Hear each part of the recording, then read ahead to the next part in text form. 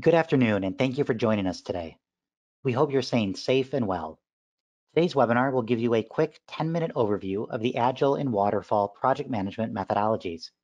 In an effort to provide you with the most possible information in a short amount of time, we won't be responding to questions during today's webinar. However, if you have questions, please submit them in the question box in the GoToWebinar interface.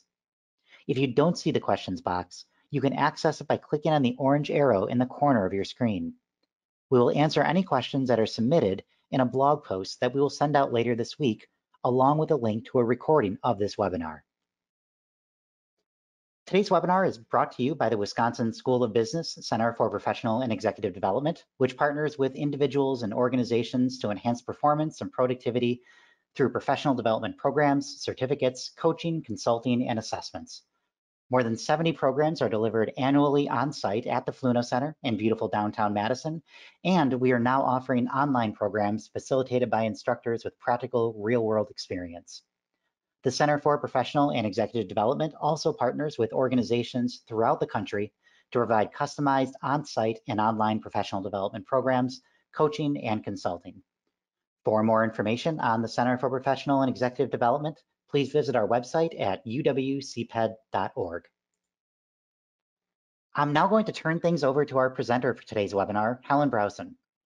Helen is the Senior Director of Client Experience for the Center for Professional and Executive Development. She works with clients to deliver custom development solutions and oversees the delivery of CPED's in-person and online professional development programs. Welcome, Helen. We're excited to have you with us today. Thanks, John. Hi, everyone. I'm delighted to be here with you today to talk about these two project management methodologies. These are very interesting times we find ourselves in. Whether or not you are an official project manager or are juggling projects amid this COVID-19 situation, you're probably working from home and you're managing family environments. Many of us are being forced to look at project management in new ways. So our hope for today is to provide you with information to help you with your projects. Agile, waterfall, phase-based, sprints, scope, requirements, these are all just a few of the terms that you'll hear when you're learning about project management principles and methodologies. The information can be overwhelming, but choosing a methodology is the first decision that needs to be made in any project. So today we're going to focus on the differences between Agile and Waterfall project management. Let's start with what is a project. Projects are unique and they have a beginning and an end. They create something like a solution, a product, a service, or a successful event.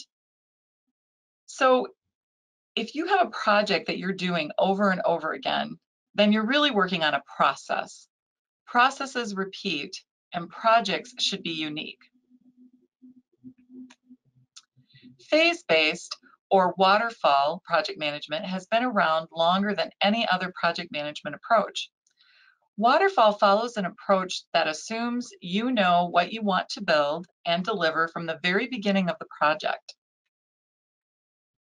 Waterfall methodologies all follow a basic approach excuse me, that look like this.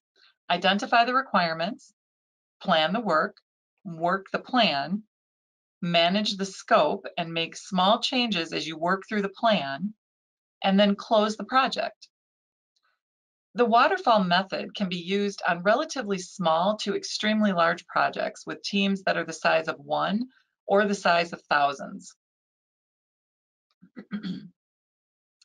If we were to look at the pros and cons of using waterfall, you would find that if well done, waterfall can give you projects that are done on time, within budget, and meets the needs of stakeholders that requested the project.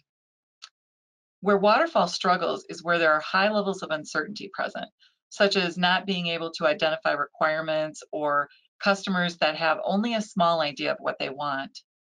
Waterfall will really struggle when you can't get estimates for tasks in the plan if the tools or the technologies or the approaches are new and unknown. And so, Agile was created with those highly uncertain projects in mind. This methodology focuses on a detailed plan at the beginning because the plan will undoubtedly change in highly uncertain environments.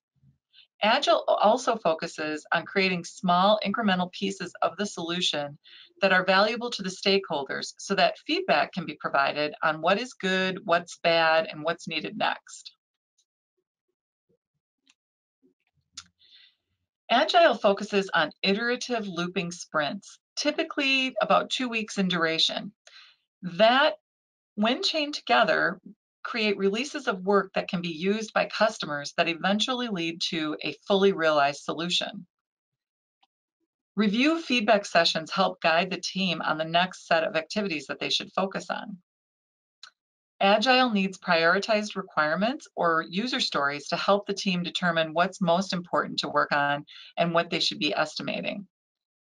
Agile works best with small, self-managed, and co-located teams. As a result, while Agile can be used on large epic projects, it's best used on smaller scoped projects, new product development, and software development. As I mentioned earlier, when the work you're performing repeats, it's a process. And frequently, processes can be inefficient and frustrating. Processes need improvement. They can be improved, and the improvement effort is typically run as a project. There are many process improvement methodologies that do this well. All process improvement methods focus on improving performance and increasing satisfaction for customers, process workers, and the rest of the organization. All process improvement projects start with a system that is in place called current state. This effort identifies root causes preventing the desired performance that is needed in the future state. It also helps develop solutions and approaches in that future state to reach the desired performance level. Data-driven problem solving is a critical component of good process improvement. Most people agree that process improvement methodologies tend to be a special type of phase-based project management. Project management tends to struggle when you're doing new product development or when performance isn't clearly agreed upon by all stakeholders or when no data-driven root cause analysis has been performed. So, before you decide what project management methodology to use, you need to determine if you're working on a project or a process. Do you have a project that you're doing over and over again? Is it repetitive?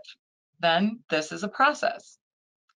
Are you creating something unique like a solution, a product, a service, or a successful event? If so, congratulations, you have a project. Once you've decided it's a project, then you need to determine which methodology you need by answering these questions. Does the project have a defined scope, timeline, and budget? Do you have time to take the project slow and steady? And will your stakeholders have limited involvement in the project? If the answers are yes, you probably want waterfall. Conversely, is the scope unclear or will it change during the project? Do you want iteration and experimentation along the way? And will your stakeholders be involved during the sprints? Then Agile may be the way for your project.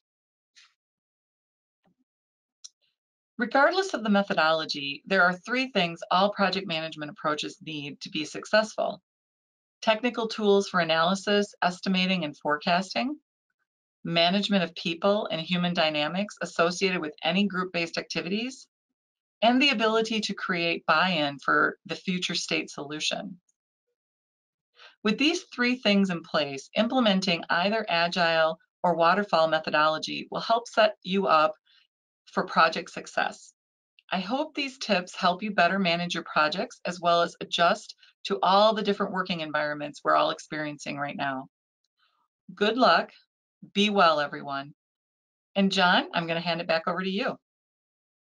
Great, thank you so much, Helen. The tips and techniques that Helen discussed can be further explored in our upcoming webinars. On May 21st, CPED instructor and project management expert Scott Converse will help you make sure your projects aren't set up for failure. In project initiation, identifying and implementing the right tool set, Scott will help you create a project charter, design a project RACI, and streamline your requirements gathering process. You can sign up for Scott's webinar by going to go.wisc.edu/cped-waterfall521, which you can see on your screen. We also invite you to dive deeper into the Agile framework by joining us the following week on May 28th to learn how to use Agile methodologies to create rapid value for your organization. CPED instructor Sean Belling will teach you how to ensure credibility for your project team, which creates opportunities to request and deliver more value-creating projects. You can sign up for Sean's webinar by going to go.wisc.edu/cped-agile528. Before you go, we also wanted to share an exciting announcement from the Center for Professional and Executive Development. This summer, we are expanding our Master's Certificate in Project Management to offer both Waterfall and Agile tracks. Each track in the Master's Certificate in Project Management is 8 programs that can be taken in whatever order best meets your schedule and professional development needs. The Waterfall track will help you manage large-scale projects, implement new methods, tools, and techniques, and evaluate and improve project workflows. The Agile track will give you the skills to succeed as an Agile product owner, lead teams more effectively as an Agile Scrum Master, and manage Agile projects in mixed environments. After completing the Agile track of the Master's Certificate in Project Management, you will also be a certified Agile product owner and a certified Agile Scrum Master. For more information or to enroll free of charge, visit go.wisc.edu/cped-pmcert. Again, thank you for attending the webinar today. We hope you're able to implement these techniques on your next project. And with that, stay well, and we hope to see you at one of our upcoming webinars. Have a great day.